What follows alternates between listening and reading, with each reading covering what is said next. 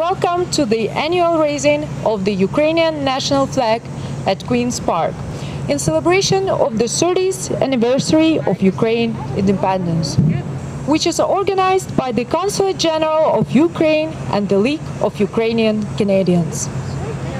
Today, standing in the heart of Ontario at Queen's Park, we mark a significant date for Ukraine as an independent and prosperous young democratic state with a rich history and a wealthy culture. Let's begin the official ceremony of flag raising. Небесний Отче, ми сьогодні дякуємо Тобі за дар незалежності, водночас дарований Тобою і здобутий відважними державними мужами і жінками в любові до свого українського народу. В цьому історичному акті ми бачимо Твій палець і дію Твого Святого Духа. Ми розуміємо, що цей дар також кладе на наше покоління велику відповідальність.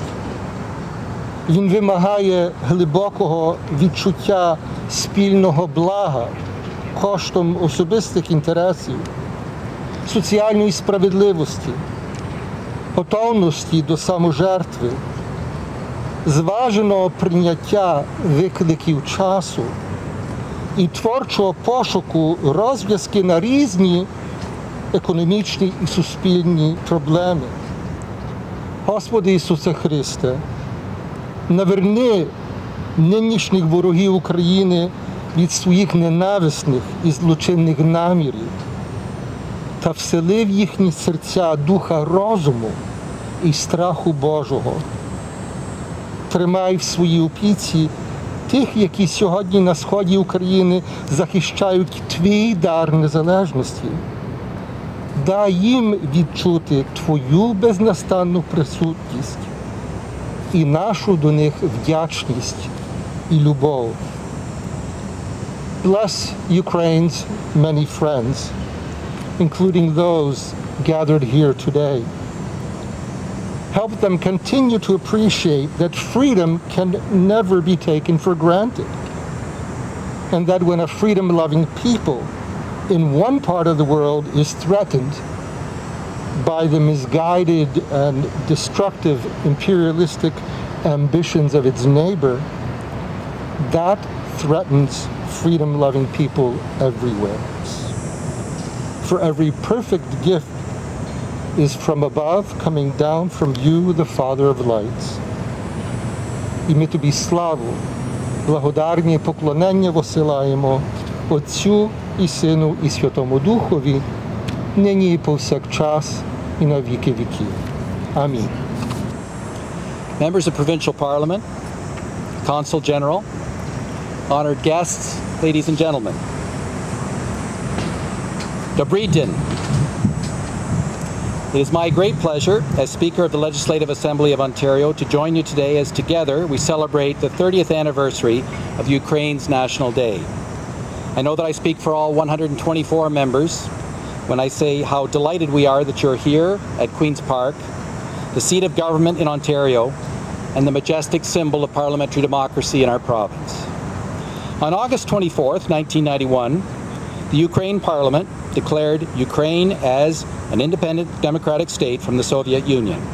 Canada was the first nation in the Western world to recognize Ukraine's independence. And we're very happy to be here with you today to commemorate the 30th anniversary of this important occasion.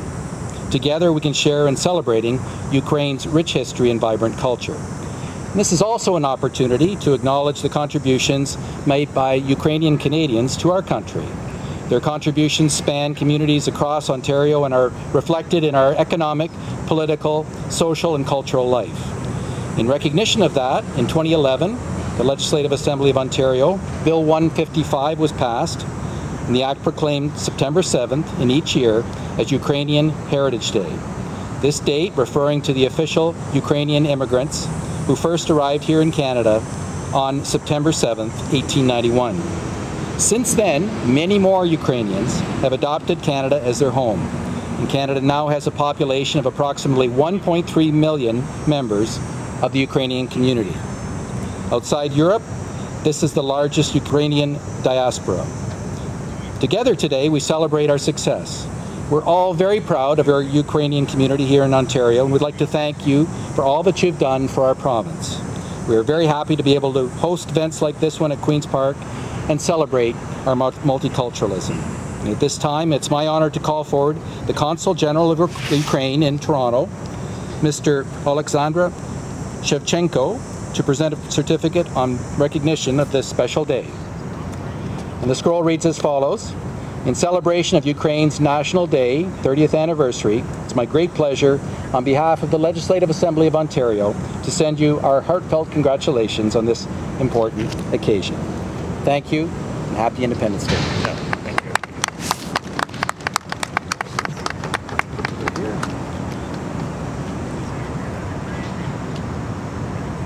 Great. Today, we join the Ukrainian community in Ontario and around the world to celebrate 30 years of Ukrainian independence. It is my distinct pleasure to stand up here with you all today on this historic occasion. 30 years ago today, the Parliament of Ukraine declared independence from the Soviet Union. As the first Western nation to recognize them as an independent nation, our country has a long-standing friendship with the people of the Ukraine, who for generations have made an immense impact on our province's economic, social, and political foundations. On behalf of the government of Ontario, I wish everyone a happy Ukrainian Independence Day. Slava Ukraini! Good afternoon. Greetings to the Consul General, to my colleagues, to the Speaker, my colleagues from the federal side, and to all members of the Ukrainian community.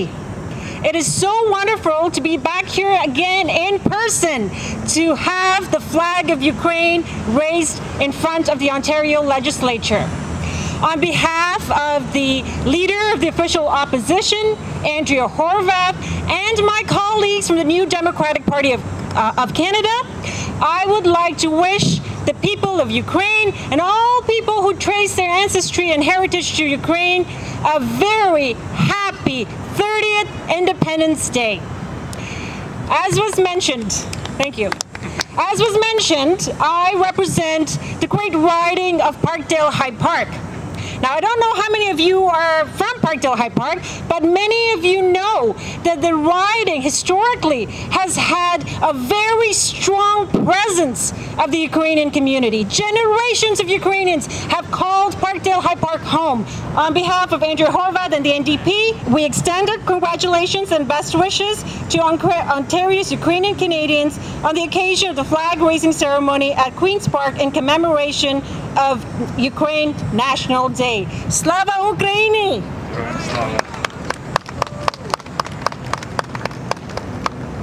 Вітаю вас з Днем Незалежності України. 30 years ago, Ukraine declared its independence from the Soviet Union. 7 years ago, however, Russia invaded Crimea and eastern Ukraine, and today's Ukrainians are once again fighting to defend their independence. Just as we did when we were in government, our Liberal caucus will continue to work to support Ukraine's sovereignty and territorial integrity. When we were in government, we took a number of steps. For example, Premier Wynne met with the President and the Prime Minister of Ukraine to discuss how Ontario could support Ukraine's reforms and support its fight against Russia's invasion. Our government signed a memorandum of understanding with the Ukrainian government to help reform the Ukrainian healthcare system.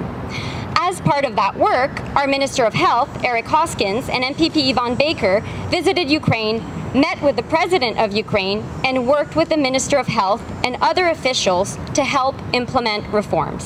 Please rest assured that the Ontario Liberal Caucus will continue to do that work, as we have in the past, to support a free, prosperous, and independent Ukraine. Мені честь бути з вами в День Незалежності України. Слава Україні! Thank you. We have reached the moment to raise the Ukrainian flag. The national anthems of Ukraine and Canada will be played.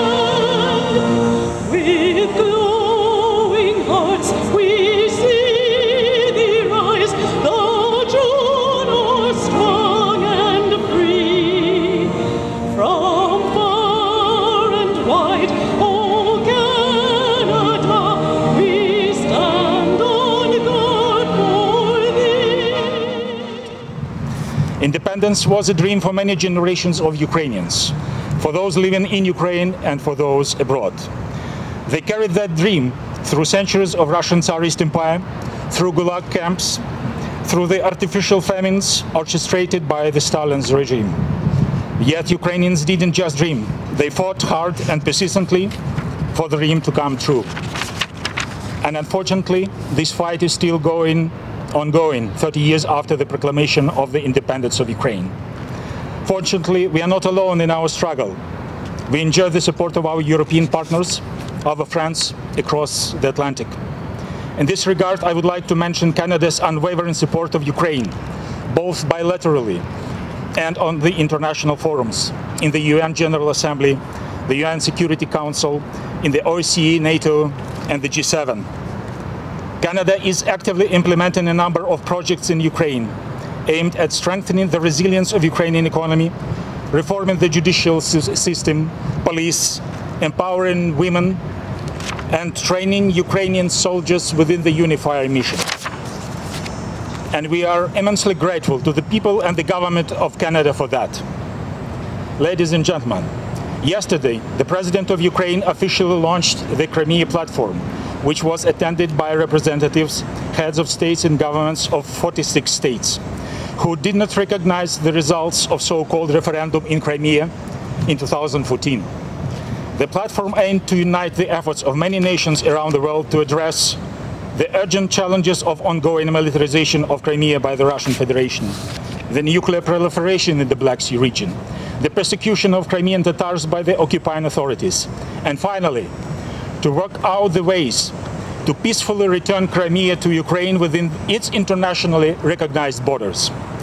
Today we also celebrate the Day of National Flag, the symbol of our nation and identity. Let our flag proudly fly and inspire all of us for new achievements. Вітаю з Днем Прапора та з Днем Незалежності України. Слава Україні! Glory to Ukraine! Слава Україні! Добрий день, вітаю вас всіх з Днем Незалежності України. I greet you all on Ukraine's Independence Day. My name is Ivan Baker. I'm the MP for Etobicoke Centre, as was mentioned, and I'm also the chair of the Canada-Ukraine Parliamentary Friendship Group, which is a group of MPs from all parties who work together to support Ukraine and to build closer relationships between Canada and Ukraine. I'm so pleased to be here today with all of you. It's a great accomplishment to celebrate because so much has been accomplished in those past 30 years in Ukraine to enhance the quality of life for Ukrainian people. And we always, I think, on this day look forward to a brighter future for Ukraine. But as we speak, Ukrainian men and women are risking everything and sacrificing their lives to defend the very independence we're here to celebrate today. And MPs of all parties have supported measures to support Ukraine's independence, its sovereignty, its territorial integrity, whether that be sanctions against Russian officials, whether that be training of Ukrainian troops, whether that be supporting Ukraine's integration into NATO, whether that be consistent statements supporting Ukraine's sovereignty and territorial integrity, whether that be pushing back when it was proposed that Russia should rejoin the G7, Canada pushed back on that, whether that be investing and supporting Ukraine to help it in its reforms, whether that be in the reform of its judiciary or its police or its military and many other areas as well. So Canada's support for Ukraine's sovereignty is unwavering.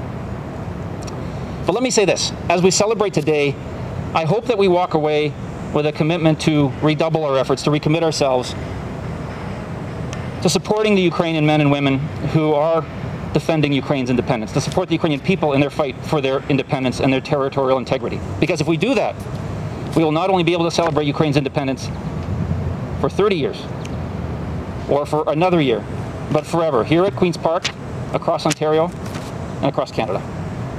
Slava Ukraini! I think it's appropriate to gather here today in celebration the day after we commemorated Black Ribbon Day, to remember the millions of lives lost to communism and to Nazism.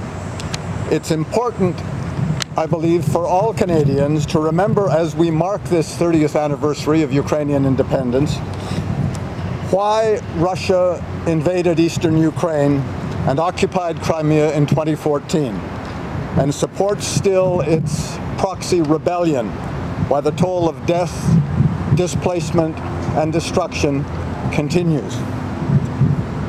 As we here today all know, it all comes down to democratic choice.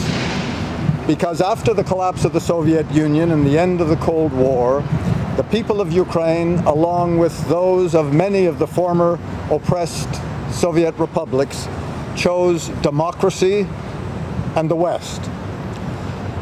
Vladimir Putin couldn't abide that choice and eventually invaded with jackboot force. But at the same time, in 2014, Western democracies stepped up. Canada assisting Ukraine enhance its defensive military capabilities, to bolster the democratic processes from traffic police to the judiciary to the Parliament of Ukraine, and to encourage the continuing economic renewal and trade with Canada. So today, as Ukraine stands strong, defending its independence, and as NATO guards clearly defined red lines around the Baltic states and Poland, Putin's belligerent support of the last dictatorship of Europe, the illegitimate Lukashenko regime in Belarus, is a cruel reminder of Putin's Stalinesque dreams of reclaimed greater imperial Russia. It is incumbent on all democracies today to maintain eternal vigilance against Putin's grotesque, tyrannical ambitions.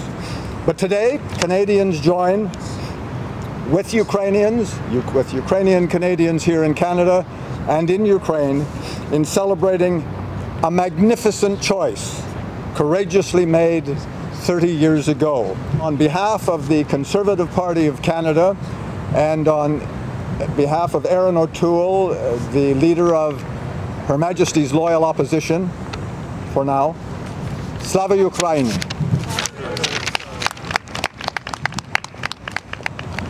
On behalf of the League of Ukrainian Canadians and League of Ukrainian Canadian Women, I would like to sincerely thank all of you for the contribution you have made to today's flag-raising ceremony. This year's observance marks the 30th anniversary of that moment in Ukraine's history when the Ukrainian people achieved historical justice and their rightful place in the comedy of nations. This year's observance is also important because Ukrainians worldwide are commemorating the 88th anniversary of the Holodomor, the Ukrainian genocide of 1932-1933, perpetrated by the Soviet Russian regime under Stalin against the Ukrainian people. We bow our heads in memory of the victims.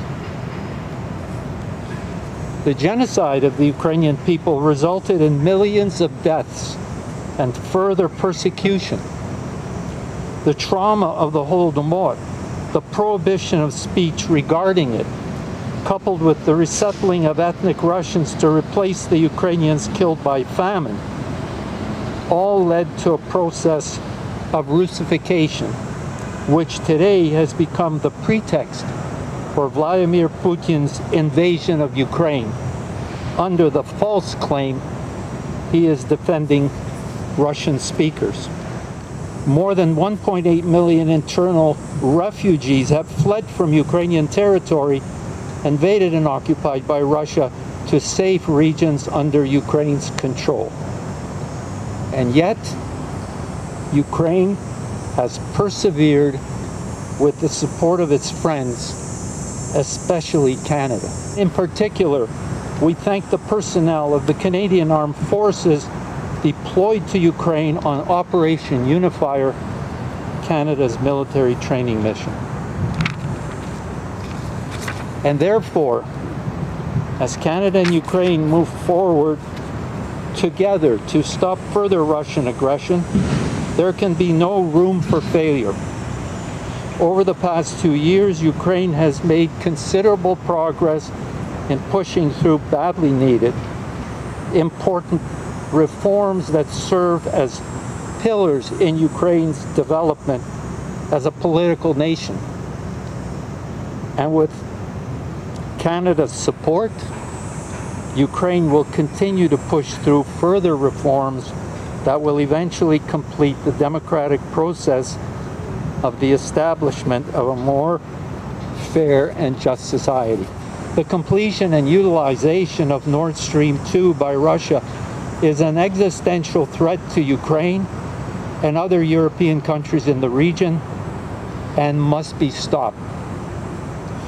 The raising of Ukraine's national flag at Queen's Park today is of utmost importance and a reaffirmation of Canada's recognition of the Ukrainian people's great sacrifice on the arduous road to freedom, and Canada's support for an independent, democratic, secure, and prosperous Ukraine.